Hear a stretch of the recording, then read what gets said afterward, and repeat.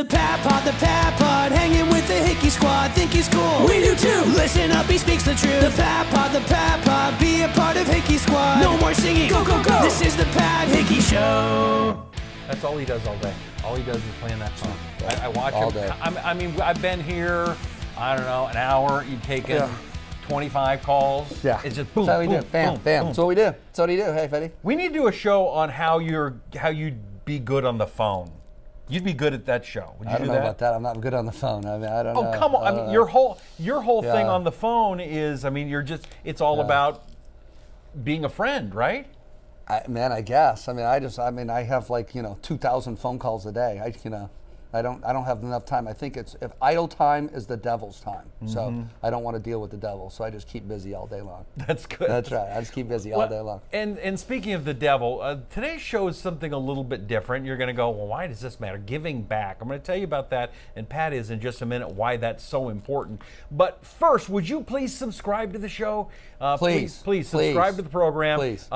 There's always something new. You're always going to learn something, and hopefully have a great time too joining us each and every week. Plus, I get $100 every subscriber, don't I? Is that right? That's $100. You told me I get $100 every subscriber that I get. No, and a free car wash too. Yeah. You didn't get it, but hey, who knows? The more subscribers, I might someday. It might be absolutely. So please subscribe and also follow Pat at right there on Twitter and Instagram and Facebook. Those are great places to go. All right, one of the things that surprised me about you when I started getting to know you is you do have a strong belief in God. I do. And you also have a strong belief in giving back. And a lot of people think, car guy, and he's Mr. Wheeling and dealing. We do that too. You do that too. I do that too. But why is giving back important to you? Well, I think that everybody falls down, and everybody needs a helping hand. And I think that there's an old saying: if you cast your bread, it'll come back tenfold. And it's always worked. So, we talked about advice and just thinking about advice. Some of the things my dad told me was, hey, you cast your bread and it'll come back to you tenfold. Sometimes you'll get soggy bread, but he said most of the times, hey, if you cast your bread, it'll come back to you tenfold. Not that day, but someday. So that advice has probably worked out pretty good for me. It's just that, giving back to people and helping and being kind, it just does help. And it does, it will come back to you tenfold. You'll see the fruits of giving. It'll come back to you. And sometimes you don't even realize when it does come back to you, but it does always come back. And it's not something that you advertise a lot. I mean, you'll tell people sometimes about your Christmas. That's a big one where you like to fill the office full of toys. Right, Christmas wish and stuff like that, But not too long ago, you went to Mexico and you helped I did. out. We built houses for underprivileged families, which was great for my kids and my family to see how the other half live and be appreciative.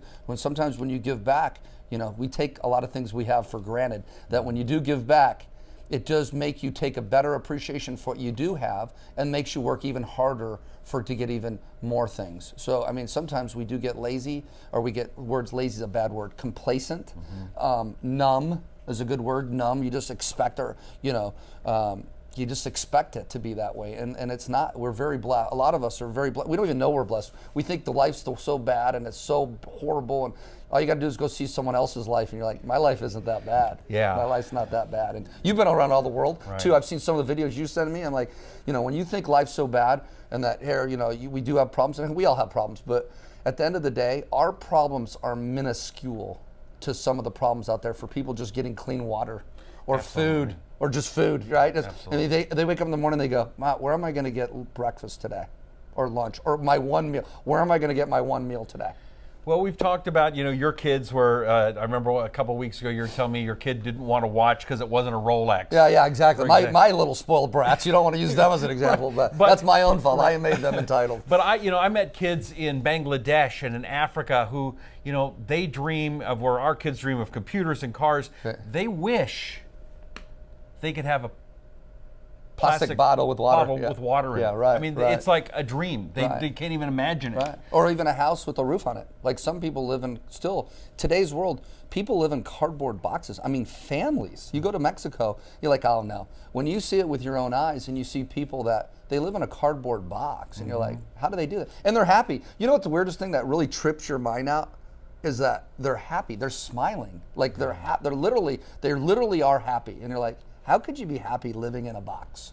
With no food, Right. with no money, with no car, with no cell phone, and you're happy, like they're smiling. I mean, I'm sure you saw something. Yeah. It confuses your brain a little bit. It You're does. like, wow, how can they? I wouldn't be happy. You wouldn't be happy, but they're happy, and they make you happy because they're happy. It's like weird. Exactly. You remind Yeah. me of a little girl. Her family lived on a beach in Bangladesh, living in not much more than a box, right. and she grabbed my hand and wanted to show me her house, Right. where her mom is getting sticks to put into a hole to put the food on top of for lunch. Right. And it's like bugs they're eating. Like they're cooking mealworms. And Yeah, you're like, I think it was fish though, but it's still pretty rough. Right. There was an opportunity in January where you and I got to go down, and you were invited by Mike Rowe Right. to go and help out a family. Do you remember that? Mike Rowe. Nice to meet you. Peoria Ford? Yes, sir. Thank you.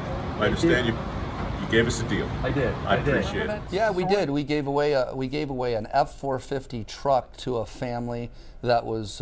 They donated their time to a lot of people, and Mike Rowe does a lot of good things around the country. And it was neat to be aligned with him and give a truck back to a family. And man, were they were excited. All right, Patty, you ready? It's showtime. Tell me Hey, that. if I crash this, buddy, that's gonna be showtime. Up.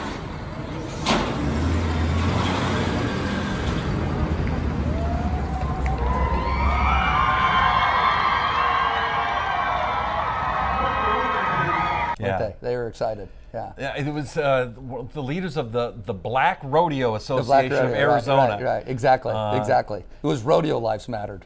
It was at that time. but Yeah. it was great, and they Yeah. were so excited, and you had a great time doing Yeah, it it was too, fun. didn't Yeah, you? it was fun. Right, it was really great, and it was to get in a community. It was a black rodeo that was all black cowboys and it was just neat to see that I was never even accustomed to. It was a neat, and it was really a great experience. Really, a really great experience. And right. this gentleman who Mike Rowe and his team chose really helped that community, and Yeah. by you getting this truck for him, really changed the lives of a lot of these. These were specifically focused on young black kids who were in the inner city causing trouble, and he taught them how to do rodeo. How to do rodeo and how to learn to work hard on a ranch, how to move up on a ranch, Right. how to get work habits that they didn't know, and how to stay safe, be in a safe environment, and do good work, hard work, and then teach them those habits so they could be successful in life. I thought, and it was really a great thing to give back on that. We also give back like Boulder Crest, and I don't even remember that. We gave them a van. So they could have, what they do is they take people that have mental issues, PTSD, issues that they have hard time getting back in society. They bring them there to a place where they have doctors and food programs and work programs to show them how to get back realigned with society from what the tragedies they've had associated with their army or military career, that they can get back into society. That's great. So yeah, that was some of the stuff too. And finding stuff to give them. I mean, there's so many causes. It doesn't have to be money either. Sometimes, like you said, we just donated our time to go help build houses, which I'm not a very good construction guy, but it was I neat probably wouldn't want to live in that house that you built. Yeah, I don't know. No, it was actually turned out pretty good. We had people above us, but it was neat getting out there and doing hammering and doing physical labor to go out and do that, because it wasn't the money so much. They needed the labor and the support, and to see that other people from other communities are willing to give up their time, which were very valuable to me. My time's more valuable than money. Is that to go down there, and they saw that, and they were so appreciative. You got to meet the family. So, I mean, my advice to everybody is and not only that, how good your family feels and how much more they appreciate things, and how much tighter your family becomes by doing that is way more than any money you could donate to them and to you. Right. So giving back is really, really very, very probably part of all the things we're putting together. How to move up, give back. People see that you're kind. People want to be associated with you. The best advice: give back. You know what I mean? Is that the more you give, it's going to come back to you tenfold. So I mean, these are all related. All these podcasts that say here, the more you give back, again, the more you're going to get back.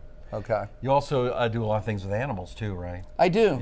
You know, one of and your again, the dogs are always, you know, how can you not like dogs and cats and animals? But, you know, every dog you get adopted, you save another dog. So, you know, by adopting a dog or you know, not buying them from pet shelters or buying them from pet breeders, you're really, you're doing a society a good thing by helping animals and helping people.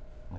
Right. Well, so giving back is important, and like he said, it's you know, what'd you say? You throw out, and you get 10 times back. Cast your bread. Cast your bread. Yeah. Cast your bread. For every, you know, you'll get 10 times your bread back. And not even for doing it for that reason, but the idea of doing the right thing at the right time always. I don't. You could be selfish. Do it for your own self. But if you first have to give out to give back, right? And I don't think everyone. I don't think there's anything wrong with that. Don't do it just assuming you're something going to get back. But it just is. It's the more you give, the more you get.